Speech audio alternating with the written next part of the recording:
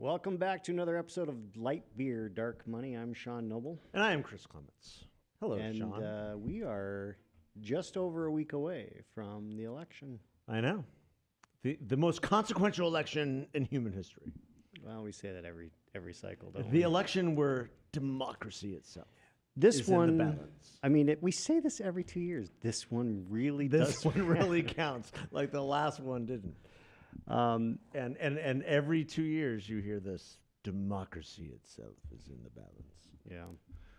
And I saw a clip the other day of Hillary Clinton warning against election fraud in 2024. Yeah. Imagine that. Imagine that. I think the Russians are at it again. The woman who was the original election denier of 2016, right? Yes. And then Stacey Abrams was right behind her. Right? Yeah. Well, you know, Stacey Abrams is the governor of Georgia. She's running for She is the re-election. rightful governor of Georgia. So says Stacey Abrams, Whoopi Goldberg, and all sorts of election deniers.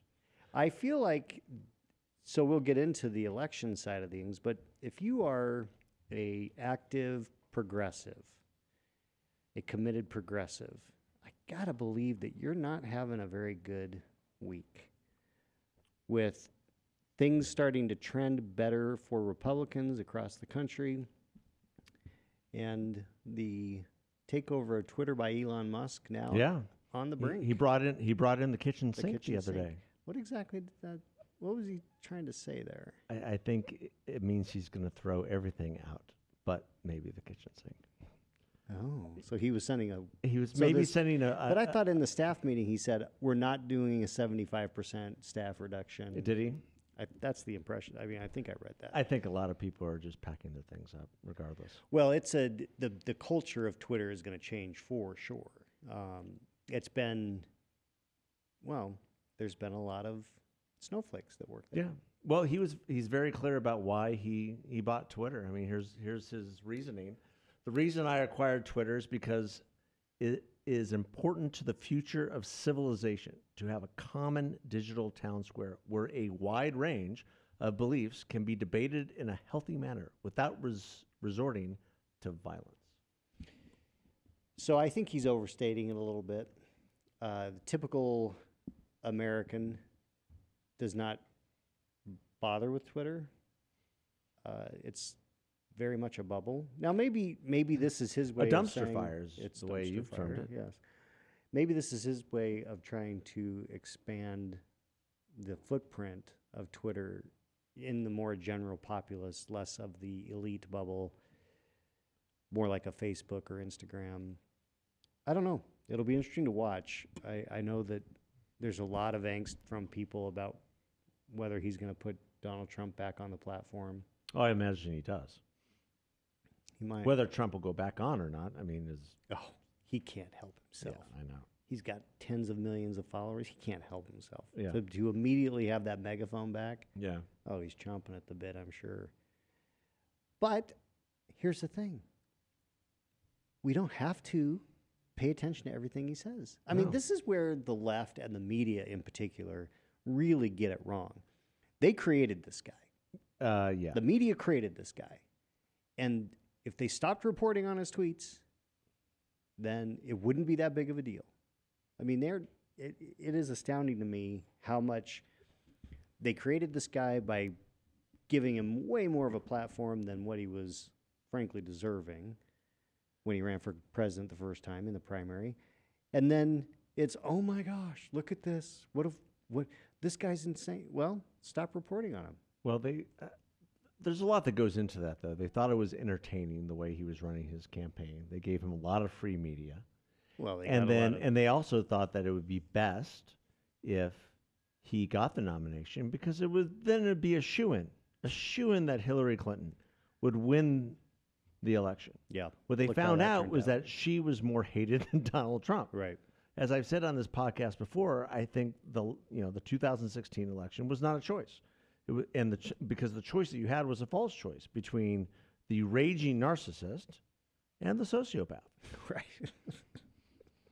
And by all accounts, Hillary Clinton is precisely that. or both rolled up I was into going one. to say, which is which? I mean, you can flip a coin on that as well. But that was the choice, and the negatives towards Hillary far outweighed the negatives towards Trump, in that regard. Well, in 2016. In 2016, and in 2020, his negatives spoke for themselves. Well, in 2024. Although his policies, you can argue at this point, seeing what we're going through right now, were right for the country. Yeah, he had solid policy. The question is, are we seeing a Hillary resurgence? Is she now going to step back in and try to run for president in 2024? I mean, I think it's abundantly clear at this point that Biden cannot run. And there's both the Well, especially personal, if what you're predicting, and as we were walking in here, you said very plainly, no one wants to be a Democrat right now. The bloodbath is boiling, and it's going to be happening. And I'd love for you to share some of the things that you're seeing out there as well. But yeah, Hillary is the perfect example of a politician, of somebody, like I said, borderline sociopathic, who, if she sees blood in the water, she's going to jump right in there and make the fatal blow if she can. And I think she's seen another opportunity. That's all she's wanted to be for the last 10, 20 years, is president. In fact, you can make an argument that during the Clinton presidency, she was the shadow president, or at least she saw herself as that. right? So this is something that she wants. Yes, she does. Now, does she want to go up against a Trump again? Does she want to go up against a DeSantis? Okay, we'll see.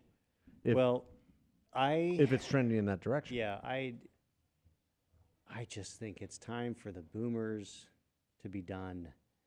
We've had a boomer president since Clinton. I mean, think about that. We went from the silent generation to boomers, and they never went away. When Barack Obama got elected, he's the young boomer, late in the boomer era. I was like, oh, this will be almost on the cusp of this will be the X. last one. It's now going to be the passing of the torch. We went the opposite direction. Yeah. I mean, Clinton, well, I think Bush, Clinton. Think about this: Clinton, Bush, and Trump were all born in 1946. Yeah, I think. And now we have Biden, who is even older. Getting away from the angry white guys would be a good thing for the country. I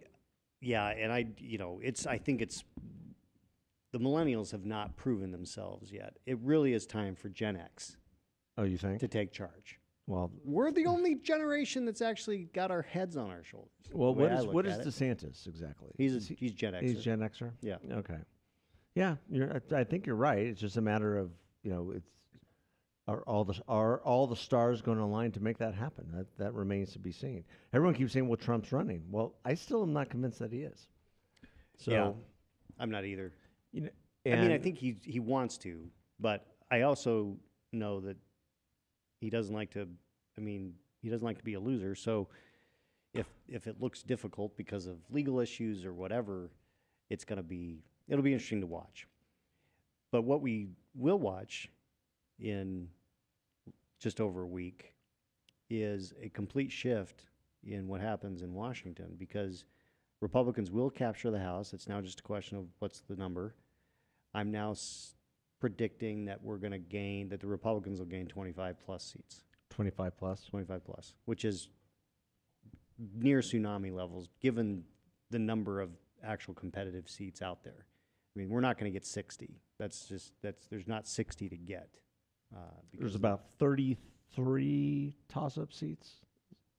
Thereabouts. I saw the other day. I saw a graph, and 33 toss-up seats, and so many, certified Democrat seats, certified Republican hard seats. Republican, hard Democrat. And then I think the Senate's going to be 52-48, or it may be 51-40. Yeah, let's go there a little bit. Because I believe that the Herschel Walker, Ralph Warnock race is going to go to a runoff. Yeah. Because I don't know that either of them can get to 50% because of the third-party candidate. And that's, in Georgia, the law is that you have to have 50, so that creates a runoff situation. Here in Arizona, there's a pullout that's got Blake Masters down 1. I understand that there's a couple internal, but not internal to the campaign, but non-public polls that have it tied. I think that pollsters still have a hard time pinning down Republican votes. So I think I've said this before, that any poll that's got a Republican within 3, the Republican's likely to win. Yeah. So Precisely of your point and the point we've made before about it, just Republicans aren't polling. Yeah. They're not answering polling. So if you look across the map, They're not clicking on the surveys you coming across their phone. You look across the map at places like in August where people are saying, "Oh, look at this, Florida's competitive. Rubio's going to win in a landslide." Did you watch some of that debate the other day? Wow. Yeah. Talk about slapping. Yeah, Rubio is fine. I'm not even going to say the word I want to say, but it was brutal. North Carolina will stay Republican. Yeah. Wisconsin will stay Republican. Yeah. So these Ron Johnson's done a tremendous job. He really has turned the race around. Well, he's turned the race around, but now we're getting, and we were talking about this earlier a little bit, we're getting into that last 2 weeks of the campaign, where the self-described, non-political, fly-by voter sort of maybe kind of sort of gets engaged. Mm-hmm. And a lot of those voters, it has to do with their economic circumstance, number one. The question remains, is your life better than it was 2 years ago or even 4 years ago? The vast majority of that voters in that category are going to say, well, no. No. And then who do you like? Right. Likability, affability becomes a big part of the election. Right. And in terms of the Senate race, here in the state of Arizona, you got to think, Blake Masters is not a great candidate. He's a nice guy. He's got good intentions, I think, but he's a very affable guy. Mm-hmm. And I think that's playing into his favor. Because if you've ever met Mark Kelly, not so much affable. No. Not the friendliest guy, in the room. So it pays not to be a jerk. Yeah, Kelly has the problem that many fighter pilot astronauts do, and that's ego. Yeah. They think they're kind of the shit. Yeah. And being a fighter pilot and an astronaut, that's kind of a big deal. Yeah. I think he has another problem. He doesn't really live in Arizona. But nobody's pointed that out. Where is Mark Kelly? Yeah, where's Mark Kelly?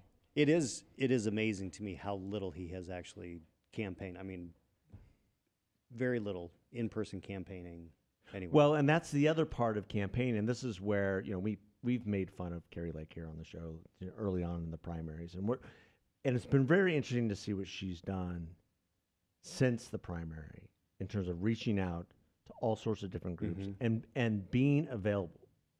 Yeah. And meeting everyone, talking with everyone, and that's how campaigns are run. Well, especially and being contrast. Oh, by the way, and being affable, being likable. And the more and more people I talk to are like, well, I'm voting for Carrie Lake. Well, why are you voting for her?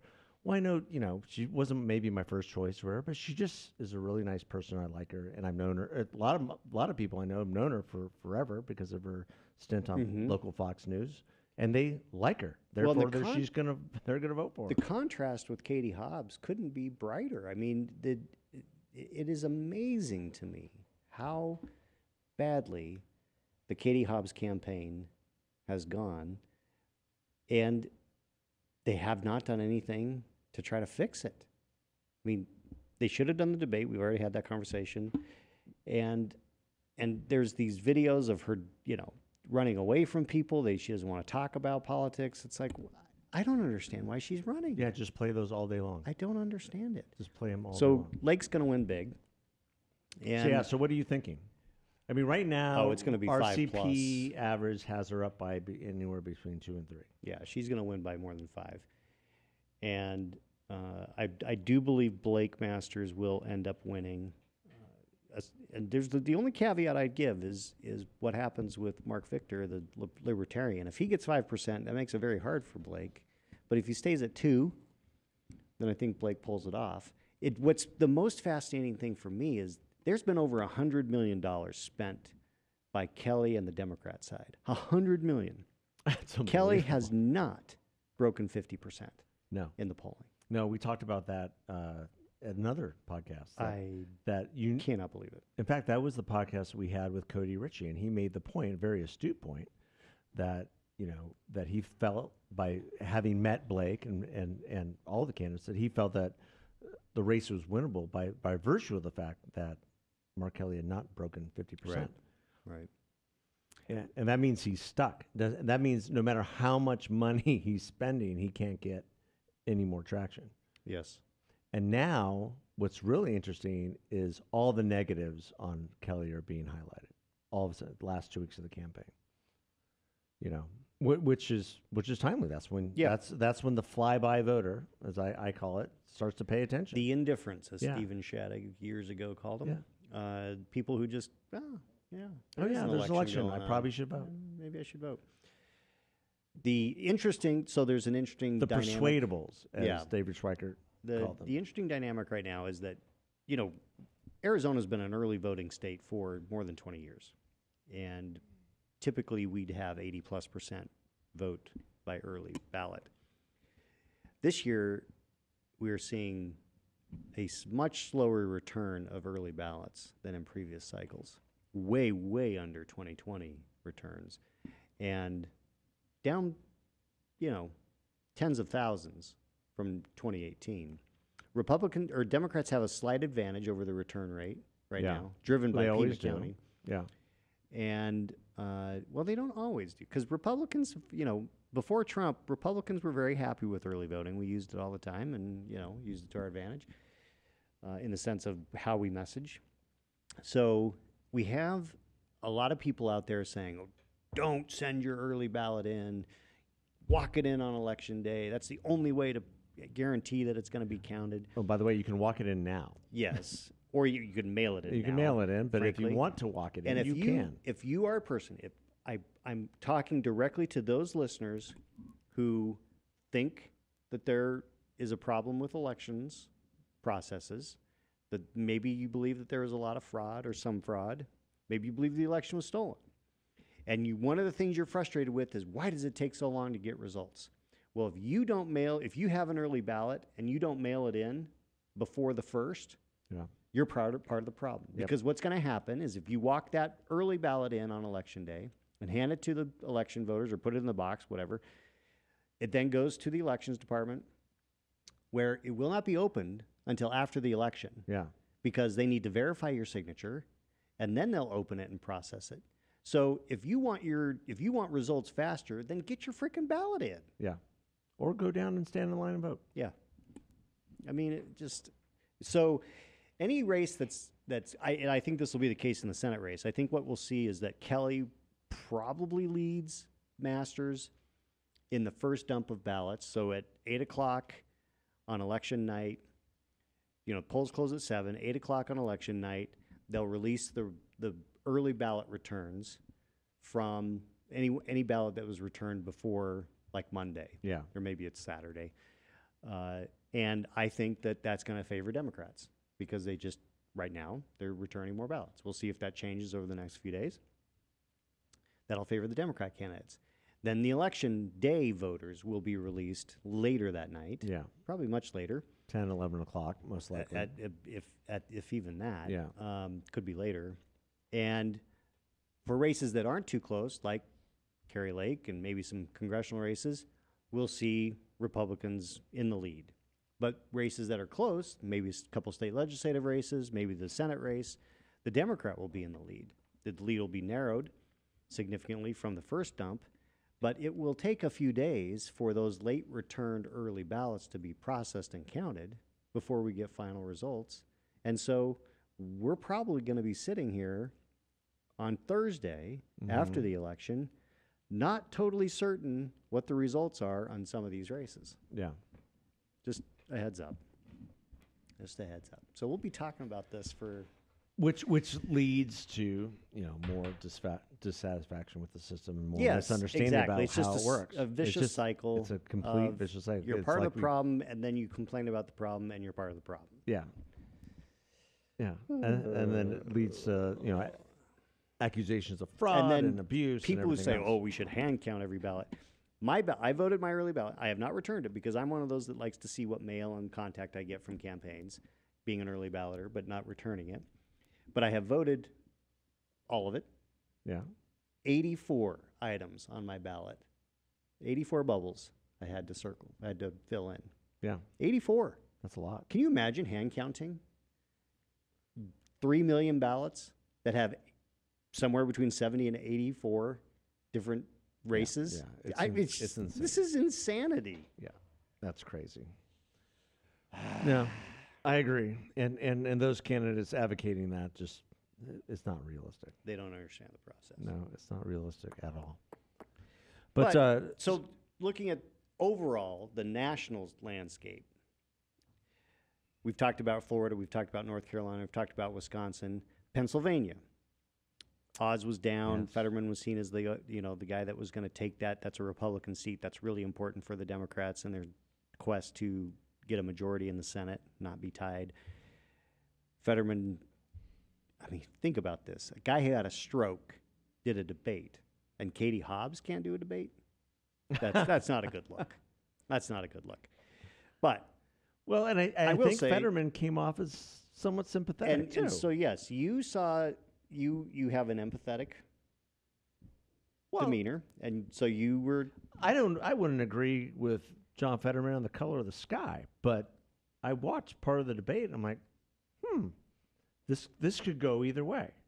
So depending on who's spinning it. So I read a lot of conservative blogs and it was the worst debate performance in human history. Well, yes, but how does that play? But how does it play? Right.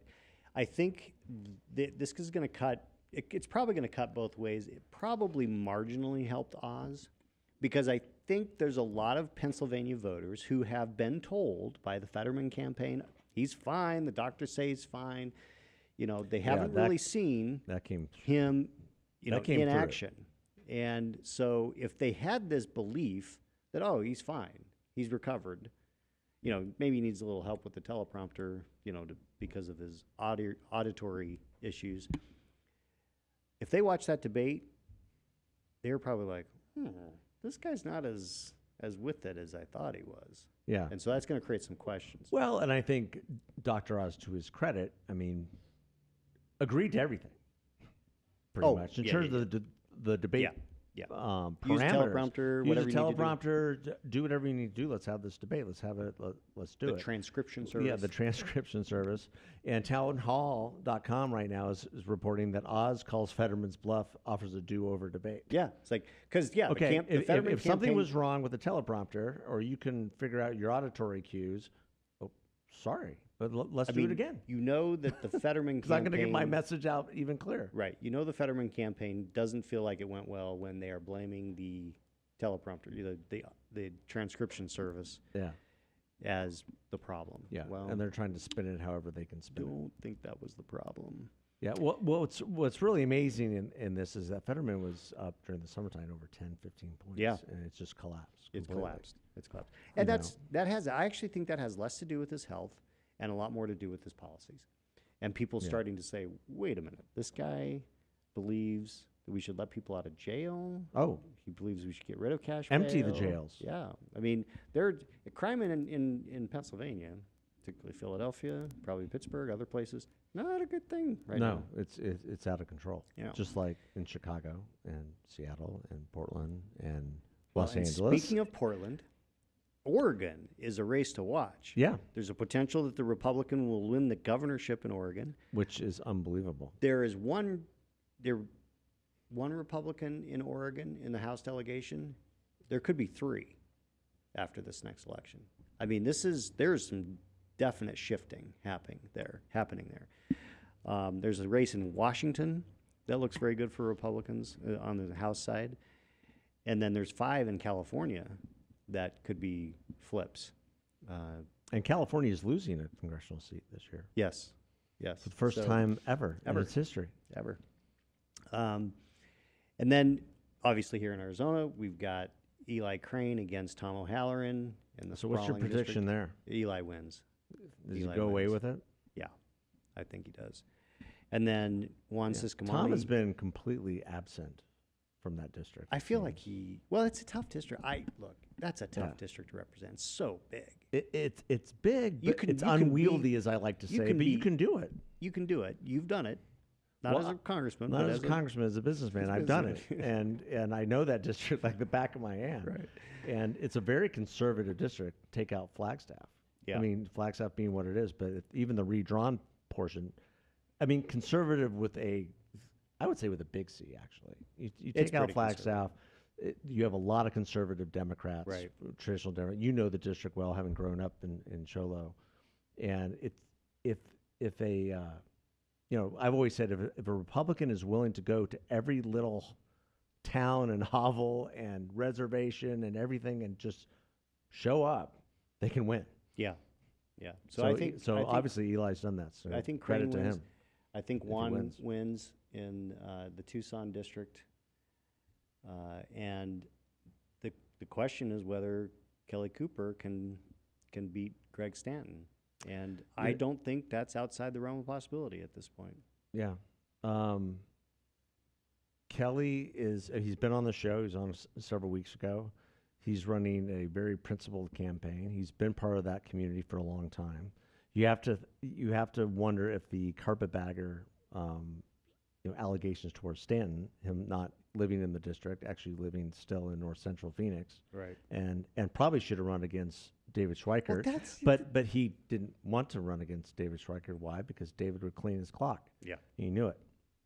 It is interesting that he decided to take a pass on running in the district that he lives in because it was against Schweikert. I think that might have made the race against Schweikert more competitive. It would have made it more competitive for sure. I think Schweikert's going to end up winning pretty handily. That's a Biden district, by the way. Biden won that district by 1.5 points. So Schweikert winning that it'll grow Republican over time. Yeah, I think so. So, Well, I mean, David does a good job with constituent services, and he's in the district. He's visible All the time. He's out there. So, and that's what people want. yeah. There so many folks are willing to give you a pass on your party affiliation if they know that you have their best interests at heart. Right. And you mentioned Juan Ciscomani. I think you're going to see a lot of party crossover in that race. Yep. A lot of Democrats, business people who are frustrated with the Biden administration, frustrated with the Biden economy, frustrated, in general with Tucson and the way it's going, are going to cross over and vote for Juan. Yeah. And Juan is a great candidate. I mean, Great. He's out of central casting. Yes. Yes. An very aide much to the so. governor, Hispanic, long time, married to Laura, who's an executive here at the Arizona Chamber. They've got like 5 kids. 5 or 6. Yeah, I mean, it's. I'm more worried about those weekly plane rides Yeah. for Juan to Washington D.C. and the effect that has on your family life. Yeah. Because that's hard. It is hard. That's a brutal commute. Same for Eli. I mean, in order for him to be, if he wins that district, wins that race against Tom O'Halloran, in order to be an effective congressman in that district, you have to be present this day forward. And he has a young family as well, and I Yeah. hope he's able to do that. Yes. And you have to allocate your staff, in the right way to make that district work. Yeah. You can't have a lot of staff in D.C. No, you want to have most. You got to of your have staff them in the all. You district. got to have them in Flagstaff, one in like Sholo, one in Globe, that area, in the mining area, and then one in Pinal. And if you don't have district directors in those areas, people are going to feel like they're left out, and they're going to, if they feel like they're left out and they don't get any attention, then they're going to go the other way. Right. Right. Because they're relatively apolitical, conservative but apolitical. Yeah. That's a constituent services heavy type of district. Oh, that needs to very be much so. paid attention Very to. much so. And the other piece of that district also are the Indian reservations, both Navajo and I guess there's three Apache reservations. And the way you win those, or at least win some of those votes, is just showing up. Yeah. Just show up. Help them out. Say that you want to be their congressman. Right. So, zooming out again. No more granular. We look at Nevada. It's going to be a huge upset. I think Adam Laxalt's going to win. You think that's an upset? I do. Why do you think that's I an think upset? most people view it as an upset because he's going to end up getting a pretty big chunk of Hispanic voters against the first Latina senator that we've ever had. So that's very interesting to me. And it's because of the policies. I mean, the economic policies. Yeah. It's killing people financially. And the COVID policies too. Yeah. You know, people have said that COVID is not playing a part in this election. It won't play a part. It's playing a huge part in this election, especially in the gubernatorial races. Other places to watch that could be surprises would be Mark Ronchetti running for governor in New Mexico. It's looking pretty good. Well, That's interesting. In that regard, my point exactly. COVID's played a big part in New Mexico. They were shut down longer than they should have been, and she kept them shut down longer with mask mandates and everything else. So that is playing a huge part in that election. Colorado, very interesting situation in Colorado. You've got a Senate candidate, business guy, O'Shea, running against Bennett. Nobody saw this as anywhere near competitive. It's become competitive. But Trump has been very critical of O'Shea because O'Shea is not an election denier. And so he's like, don't vote for that guy. And DeSantis has come in, and he's helping O'Shea. So this will be a pretty interesting. I would find it very fascinating if O'Shea ends up winning, what that makes Trump look like, because, I mean, who in the world says, well, you're an election denier, so I'm not going to support you. You vote for Bennett? I mean, come on. Well, I mean, you see what's playing out, and we mentioned it before in Georgia. Yeah. With Brian Kemp, he's going to win that race handily. And to your point about the Senate race, I mean, probably won't know who wins that race because of the runoff situation, but hopefully this will tell Stacey Abrams to she can go write more romance novels. There's a lot of Did she do that? Yes. Oh, I didn't know that. You didn't know that? I didn't know that. She racy romance novels, apparently. Well, don't quit your day job because you're not going to be the next governor. There's a lot of complaints amongst the Democrat base that her vaunted turnout operation is not doing what it should. The Warnock people are very unhappy. Oh, really? Yes. So there's a lot of I mean, for Stacey Abrams, it's been more about celebrity than it has been about politics, I think. Yeah. She's been, carted all over the country to tell everybody how she, the election was stolen from her. Again, one of the original election deniers. Yep. And yet, she's going to lose handily. Yeah. So, but her celebrity may rise again. You just never know. Yeah. If you look at the races that Republicans, where there's a Republican incumbent. What do you think about Michigan? We haven't touched on Michigan. Oh, we haven't touched on New York. Tudor Dixon has a shot. I wouldn't have put that. So I had written Michigan off because there's an abortion ballot initiative on the ballot, and I had figured, in places where there's something on the ballot about abortion, that will hurt Republicans. The abortion issue in general, we're seeing that it's not necessary. That's tapered off. But where there is an actual ballot initiative, I've kind of assumed that meant that there'd be, there's actually something to go vote for or against on the abortion issue. But Tudor Dixon is making it very competitive for Gretchen Whitmer. And Gretchen Whitmer, you go back to the lockdown problem, she's got some issues. If it weren't for the abortion ballot initiative, I think Tudor Dixon would be in a strong position to win. I think it's because of that it's been less likely.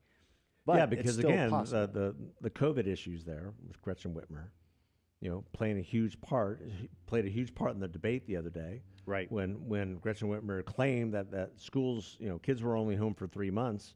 And Tudor Dixon said, what world are you living in? Some kids are just now going back to school. Yeah. So if you look at all of the different Senate races, this could be a 52-53 Republican majority. That would which would be astounding. That would be a reckoning. Yeah. I think. And so that goes back full circle to where we were talking about. If Republicans take 20 plus, 25 plus seats in the House, if the Republicans take the majority in the Senate, I just think that sends the message, and Joe Biden does not run again.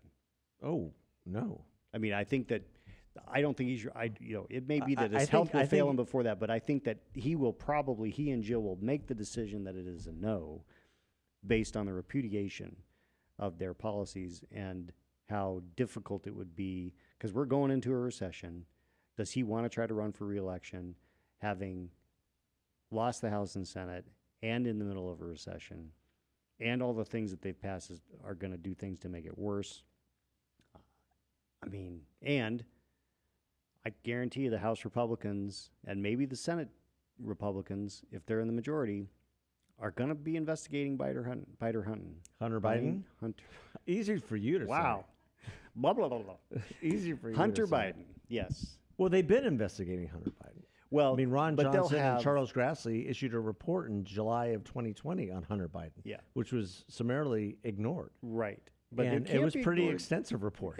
But when they're in the majority, they have a significant more influence and power on getting information out, collecting information, getting information out, and actually have the ability to pass, legislation that would have some impact. So, Okay, so here's a question, a big question.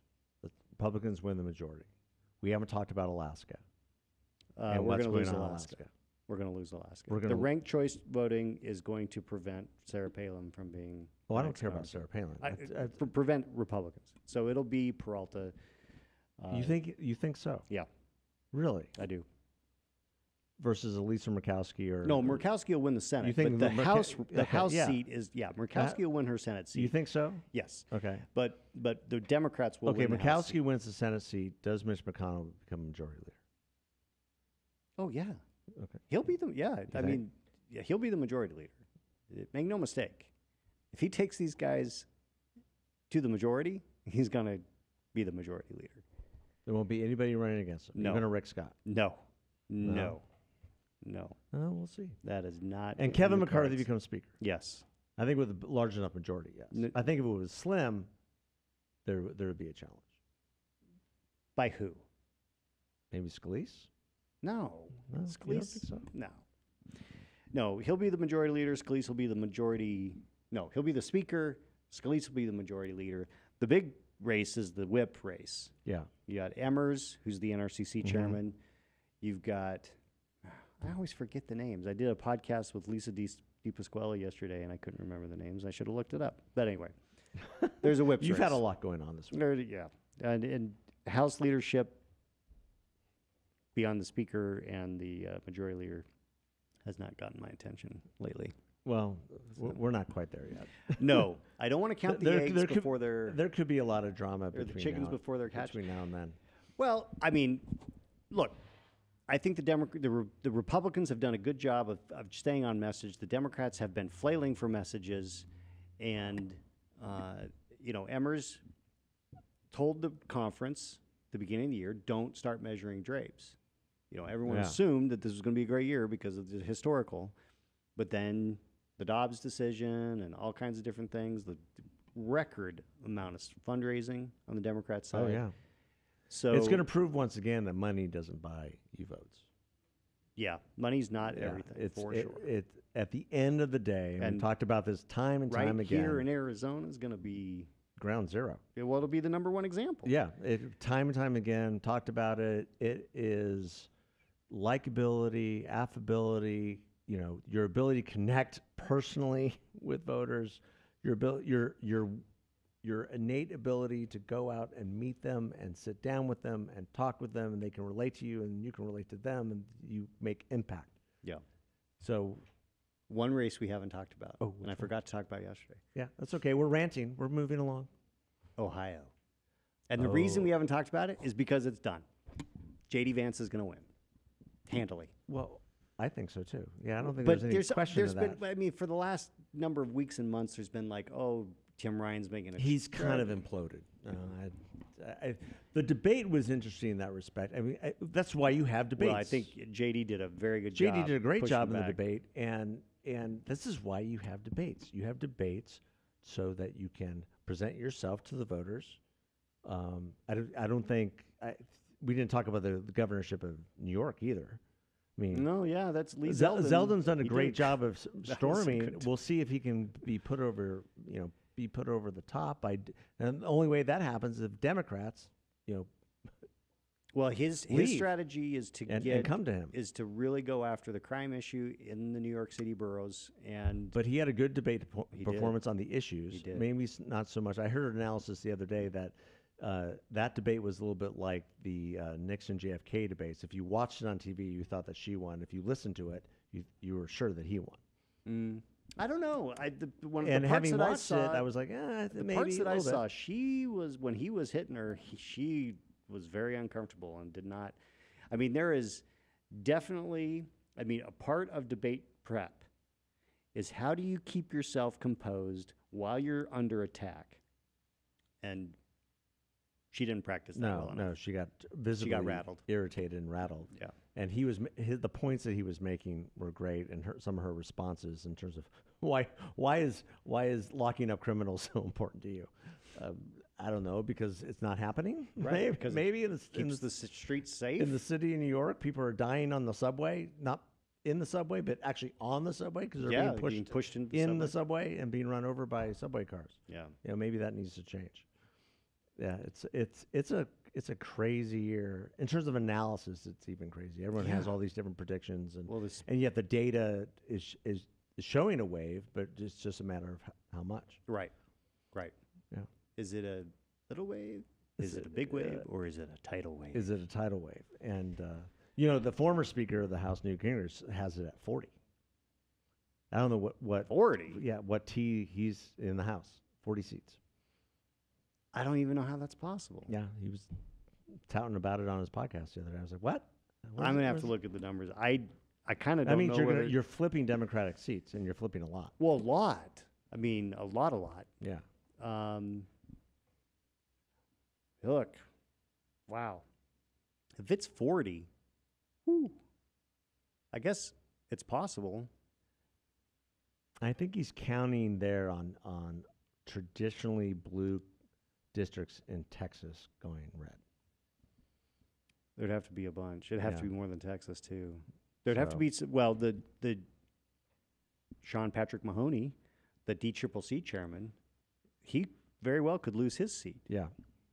which would be a big deal because he ousted, he big-footed a rising freshman star who was supposed to run in that district, and then that guy ended up running in the district against Jerry Nadler and Carolyn Maloney. That was a and big lost mess. That one, yeah. That was a big mess. So, well, Yeah. there is. We told you we're that a this week- would be we're- interesting, We're and a little over a week away. if you're not into politics, then you're probably bored stiff. But you should be interested in politics because at least for the next week and a half, and then a little bit after the election. I mean, because it's going to have some impact over what happens in the direction of the country for sure. Well, at least with a Republican conservative victory, you know that your taxes aren't going to go up anytime That's soon. right. You might see a government shutdown next year. Maybe. I kind of think that'll. I think there's going to be heavy pressure to get that taken care of in the lame duck session. Oh, you think? Yeah, I think they're going to try to preempt that right now. And I don't know if that's a good thing or a bad thing. It'll be interesting to see how the markets react immediately, like within the first couple of days after the election On the 9th? Uh, Well, I think the markets will react overly positively because there'll be some predictability with regard to Tax policy. Yeah. tax policy. Not so much regulatory policy Right. because that is still going to be, I mean, the regulatory policy against oil and gas is still going to be a disaster, which is why you're paying more for gas. It's not because of Vladimir Putin. It's because of the policies implemented by this administration towards oil and gas. Right. But on the issue of taxes, that is probably the most dramatic Yep. impact, especially on large corporations. Exactly. And your investments. Whatever So- that looks like.